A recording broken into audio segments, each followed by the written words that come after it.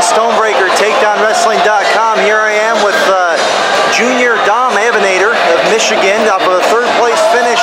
Last year we were a Big Ten champion. I know it hurt to lose that match, but you came back hard and you fought back for a third place finish. What does that mean to you morally? It means a lot. That semi-final match, I didn't wrestle the way I've been wrestling all year. I don't know, my feet were real slow and I wasn't very offensive, and that wasn't me out there. So in the WrestleMax, I really just wanted to go out and just leave it out on the mat, and for the most part, that's what I did, and came back and took third, which is really good moving forward. You really got your offense going with an 11-0 major decision.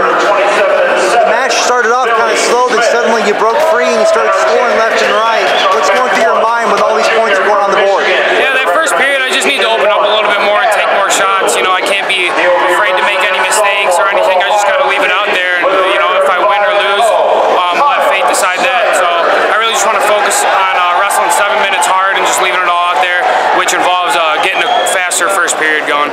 You know, as a freshman and as a sophomore, you were seeded to make an All-American status. You fell a little bit short. What's going to be the difference this year as a junior to get on that award stand? Just